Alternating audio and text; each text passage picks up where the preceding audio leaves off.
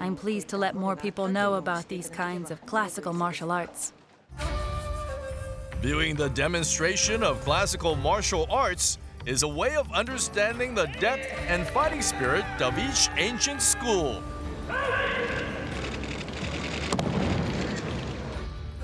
Popularizing kobudo is helping many people to take another look at Japan's ancient traditions. I'm sure everybody enjoyed the demonstration. So what did you think of the various classical schools and techniques? I was interested that demonstration wasn't a competition, and the main purpose is to preserve skills and traditions. It's very similar to other ongoing work to keep alive cultural traditions such as lacquerware or ceramics. And there were so many unusual weapons that I've never saw on the display. What did you think of them? Perhaps some people may feel that practicing with such weapons isn't necessary in the modern society. But they represent the starting point for modern martial arts, and that's why these various schools are dedicated to keeping alive this tradition. So Nobuaki, as we mentioned before, your karate school evolved out of the Ryukyu Kobujutsu in Okinawa, and you actually brought some of the Ryukyu Kobujutsu weapons along with you today. Yes. Wow, there are so many. They are very, very interesting.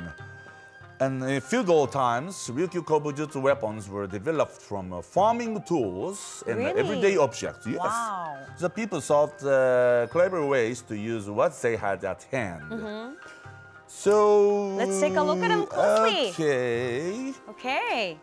So first of all, as you know, this is nunchaku. Many people know that nunchaku from Yeah, the Bruce I think Lee a lot film. of people are, Yes. yeah. But they were actually first used as a tool to pull horse.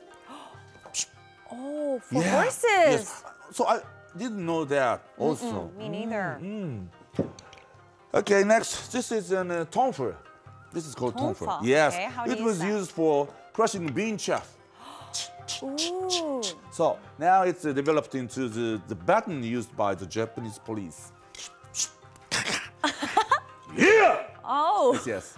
it looks like it's part of your body. Yeah.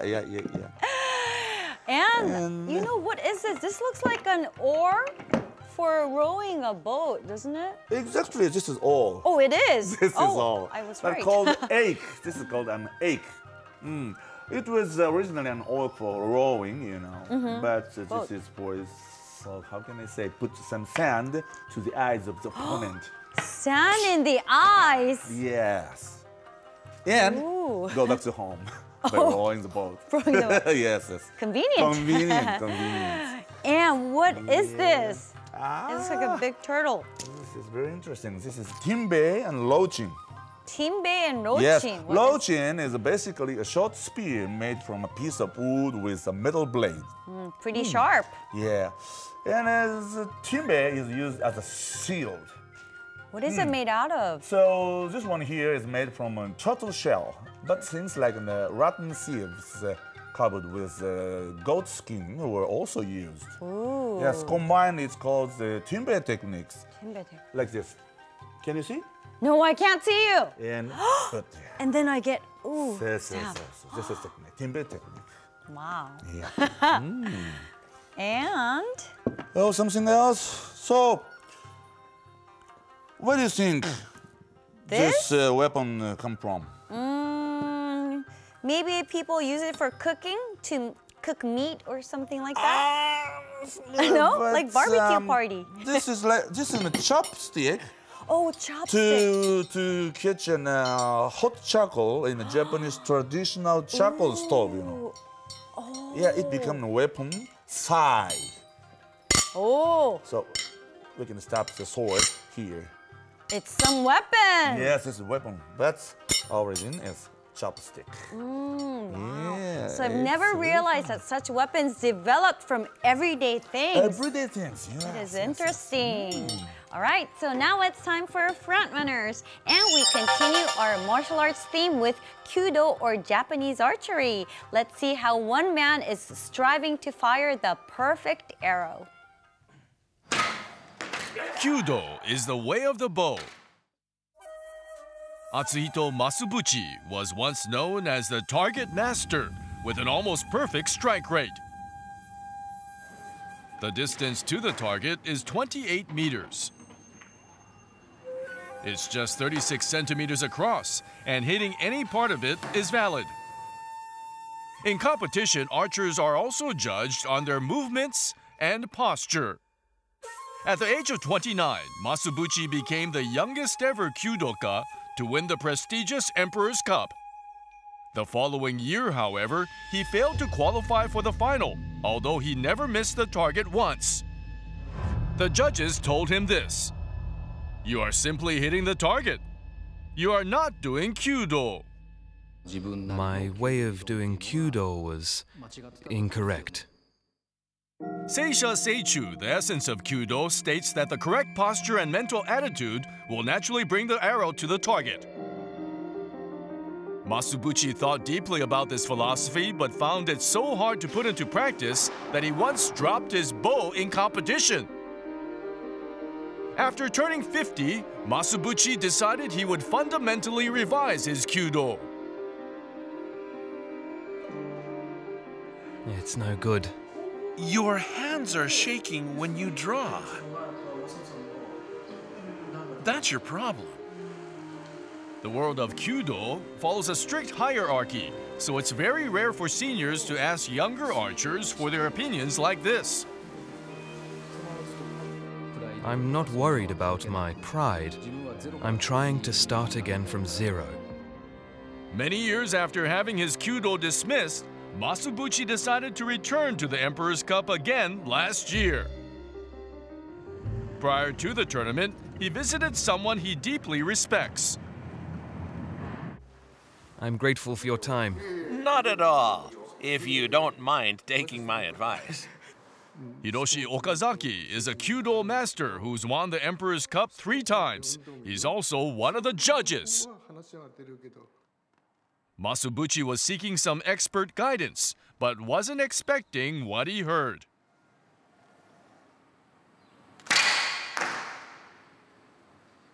It doesn't matter where the arrow goes. Don't try too hard to fire well. That's better. Okazaki clears his mind, takes a wide draw, and remains stable. Even if you make a mistake, you can always learn something. It will always lead you to the next stage. You need to try and break your own new ground. The day of the Emperor's Cup arrives.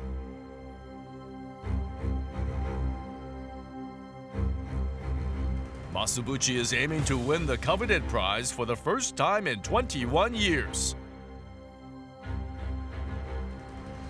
There is a morning and afternoon qualifying tournament with 2 arrows fired in each session.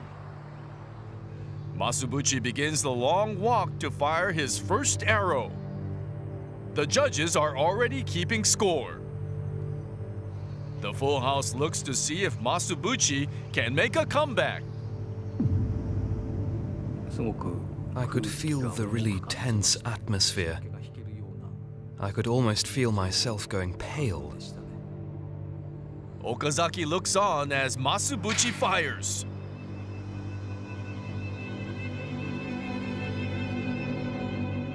His hands are shaking, and he cannot achieve a wide draw. He's the only archer to miss the target with his first arrow. With his second arrow, Masubuchi feels the pressure. He wants to make up for his earlier miss. This time, he strikes the target. At this stage, he is 40th out of 108 participants. Only the top 20 can make the final. Masubuchi needs to make at least one of his 2 remaining arrows count, as only archers who strike the target twice or more can progress.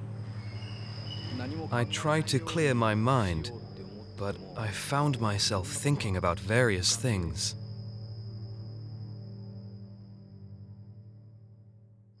He shoots his third arrow, but misses. If he misses with his final arrow, he knows he won't progress.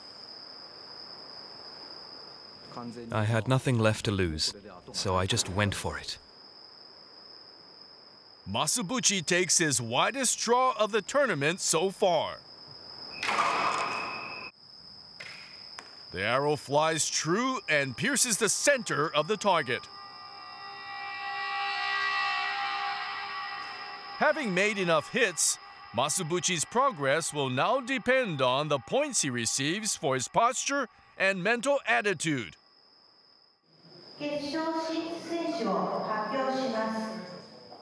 Masubuchi's number is 91.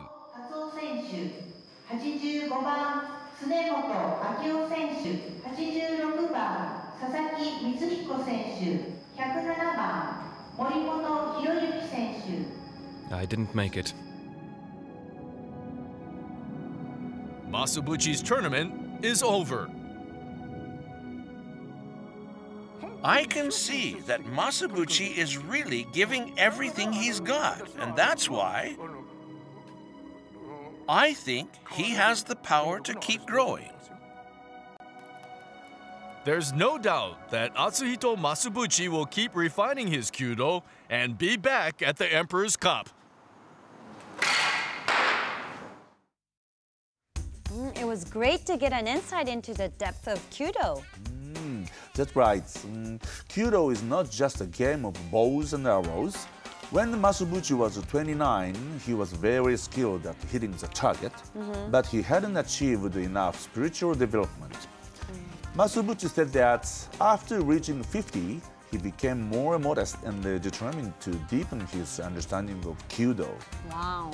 The quest to understand martial arts really is a long and difficult one. I bet. So how long does a martial arts practitioner have to search before they start finding answers? I've been practicing karate for more than 36 years, but I still haven't found the answer. Not yet? Not yet. You're learning.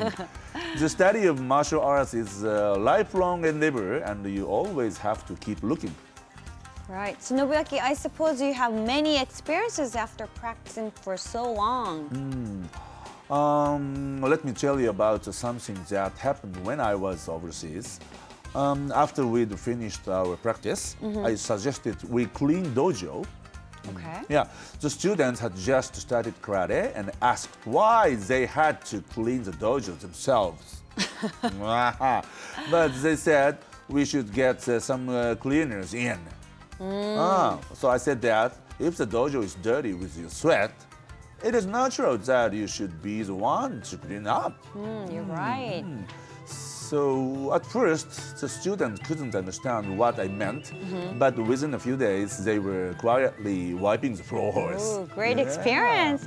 Thank you, Nobuyuki, for joining us. Thank you very much. Thank you, everybody, for watching Sports Japan, and we'll see you next time.